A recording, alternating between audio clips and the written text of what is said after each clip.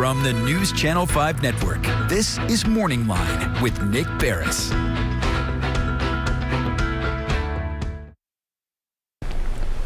Good morning, everyone. Thanks for joining us on Morning Line. Nick Barris here on a Monday. Hope you had a good weekend. And we're coming back this morning with a story an awful lot of people are talking about. And as always, we'll invite you to join in the conversation. We're talking about the verdict that came down on Friday of a very closely watched case here in Davidson County, Tennessee, involving former Vanderbilt nurse RaDonda Vaught. As you know, she was on trial accused of giving the wrong medicine to a patient. Ended up ultimately leading to the death of Charlene Murphy back in 2017.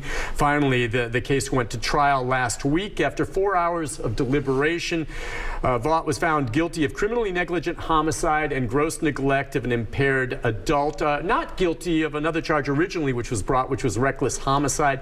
Let's be clear here. No one ever said that RaDonda Vaught intentionally killed this woman. The question was, what was the level of recklessness? What did it go to? Negligence? That's how it came back. There has been an awful lot of reaction to it on both sides of the issue here. And what we're going to do this week is try to give voice to a lot of folks with some of the strong opinions here. We've got the calls out. Remember, this verdict came down Friday, and over the weekend we've been working on it. We hope before the end of this week to hear from members of the Tennessee Nursing Association. We also will reach out to Peter Stryance, the attorney for RaDonda Vaught, and RaDonda Vaught herself, if they'd be willing to come on the program later this week. We would welcome them. We expect to have Clint Kelly, a well-known local malpractice attorney who can get into the basics of it. He was not involved in this case on as well this week, but I want to be clear that we're seeking all angles on this. And included in that, of course, will be the prosecutor who headed up this case.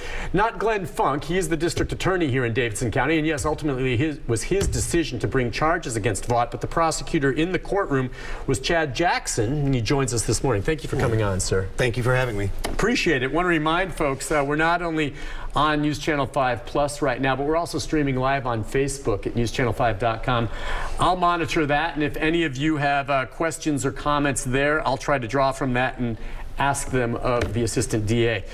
So, where do we start on all this? I guess one of the questions I've heard time and again, not only after the verdict, but even before this, can you give us an idea, how is it that you, General Funk, and the DA's office came to the decision? How do you decide the line between criminality and professional negligence in regard to this nurse?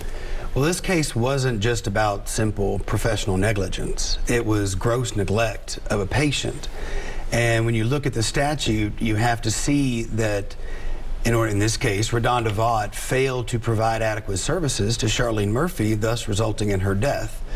And the homicide charge is that she deviated so far from the standard of care and fell so far below the standard of care that she was grossly negligent in that regard, leading to Charlene Murphy's death. So you concede that mistakes happen. We're all human. We all make mistakes. Nurses will make mistakes. Doctors will make mistakes. Does that mean that this was just so beyond the pale? Is that the point? I mean, because you can make the point that this verdict implies that medicine needs to be a zero-error practice, which you know is an impossibility. Well, I can't comment on the error of medicine that's acceptable. I can only comment on the facts that I gave to the jury and what the jury found in their verdict. But this was not just simple negligence, it was gross negligence. And in cases like this, where it's a culmination of several different things that went far beyond just one error or one oversight or one misstep. All right, so if you would, I guess that kind of defines it. Simple, what would be an example maybe in your mind of a simple negligence on behalf of a nurse? Maybe missing one or two warnings, something like that? I think we'd have to look at it on a case-by-case basis. Okay, so what made this one gross negligence? And I guess, you know, you've made the point, at least in court, that there were not one, not two, not three, but maybe more than a dozen fail-safes that were bypassed? Yes, and the terminology I think is important. It's not just gross negligence, it's gross neglect. Gross neglect. So it's a different standard. It's looking at the situation completely different. But yes, at the end of the day, at the end of this trial, there were about 17 things that RaDonda Vaught either failed to do or ignored or overlooked, which directly led to the death of Charlene Murphy. All right, and The target was RaDonda Vaught, obviously, in this most recent trial, but a lot of people point out, and the defense certainly did, why is it RaDonda Vaught? What about Vanderbilt Medical Center? I mean, what blame do they deserve in this case? And I think a lot of people would say they are very much a part of this. Could you not have brought charges against someone within the medical system there? In this case, it was all of the actions of RaDonda Vaught. Vanderbilt did not put that medication in her hand. Vanderbilt did not make her override the system. Vanderbilt did not cause her not to verify or check the medication she was about to give to a patient. Vanderbilt may not be completely faultless in this, but when it comes down to what RaDonda Vaught did, it is far exceeds everything. In her circumstance, on that day, she did almost nothing to protect Charlene Murphy as a part of her education and training and everything she knows as a nurse and a healthcare professional to do. Now, you concede she did not intentionally kill this woman. That's correct. She did not.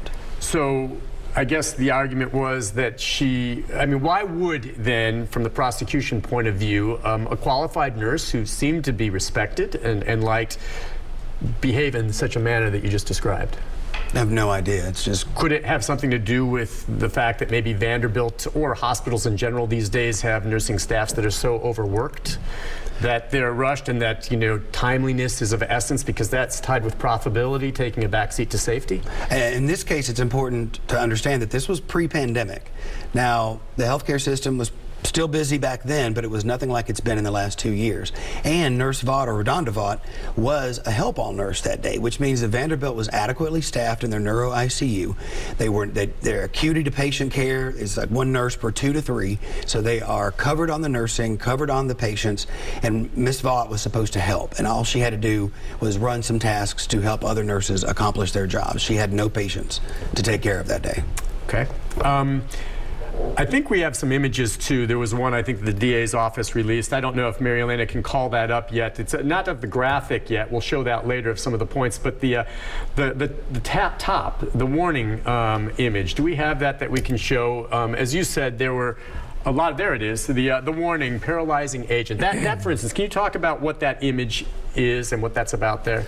That is the top of the vecuronium bromide bottle. Okay. And it is the last fail-safe before you administer that drug to see what you're doing, to know that there is that warning screaming out to you, because what RaDonda Vaught had to do was not just take the cap and blindly stab a needle into it. She had to stab a needle into the center part, which is essentially a bullseye. Meaning you would see that? You would have to see that because she had to clean it. As the expert witness we had testified, she would have had to swabbed it with alcohol. So the first time she touched it, she would have held the bottle in her hand, and this is maybe a little demonstration. Okay, this is a little bit bigger. I got it from your set over there. Okay. She would have had to have swabbed the top of it. Hold on, we'll come back to a shot here. He has a bottle there. Oh, there we go. Go ahead. So, talk just about that. About this size, a little bit smaller actually, but she would have had to have swabbed the top of the bottle, the vial with alcohol. Okay. Then she would have had to taken the saline syringe and the needle and injected it into the bottle and pushed all 10 milliliters into it while she's looking at the top through that blue rubber part, which is the stopper, with all around the edge saying warning paralytic. Then she would have had to have taken the syringe out, set it down, reconstituted the medicine by rolling it around. So it's in her hands and she's rolling it around. It's still in front of her face, oscillating as she's seeing this, but she's not paying attention to it. She has to then take the syringe, put it back inside, pull up the medicine and pull it all out, and then that were the 3 times she had to see that warning before she gave that medicine to Charlene Murphy. You know, I've seen a lot of the comments posted, and as I said, there's been a lot of reaction on both sides. A lot of people agree with the verdict, many do not, especially those within the nursing profession. Some have made the point, certainly there are alerts and warnings. I don't know how much the DA's office kind of tried to look into the culture of nursing and how it's evolved and how things are now. I know you said, and you make a good point, it's gotten more difficult through the pandemic. But I mean, I've heard some say that it's to the point now that there are so many unnecessary, according to some, quote, alerts or warnings. They're everywhere at the hospital these days, that there's something known almost as alert fatigue. Yeah. I'm not trying to make an excuse here, but I mean, when you see that everywhere, did you consider that under those circumstances? Does that come into play? All of those things are for patient safety. And if the healthcare community thinks that those are important because, you know, it's happened before. They need to put a warning up to make sure it doesn't happen again. That's quality improvement that goes on constantly in healthcare. I think the warnings are necessary. And it's all about patient safety. And had proper patient safety and protocols been followed, Charlene Murphy would still be alive today. And before we go to break, let me just ask you this question moving forward. A lot of those, especially in the nursing community who followed this verdict, have said, okay, now this is a difficult situation because it's going to cause a chilling effect. It's going to drive nurses from the profession more so than they already are leaving, because they're going to be looking over their shoulder worrying, gosh, under this stress of what I'm in a very stressful job, if I make a mistake, I could end up being charged and facing jail time if convicted. Do you believe it's to that level, or in your mind is this case such an outlier that it's very, very rare and that it should not be taken that way by others in the nursing profession? Nurses do not do what RaDonda Vaught did. This is the only case that I am aware of where there is a patient death as a result of such a medication error combined with everything that RaDonda Vaught did. This is a one in a decade or more type of case. So I don't think nurses doing their jobs need to be worried about the gross neglect to the extent that RaDonda Vaught committed in this case. We'll take a break on that note. When we come back, we've got phone calls that have come in. I'm sure we have some folks that we're going to put some hard questions to you as well, which is fine. And we also have many comments coming in right now on Facebook. I will try to share some of your questions or comments with him there. Just for those of you, I'm going to nip it in the bud as we go to each break. Just so you know, we have the district attorney prosecutor from this case on this morning.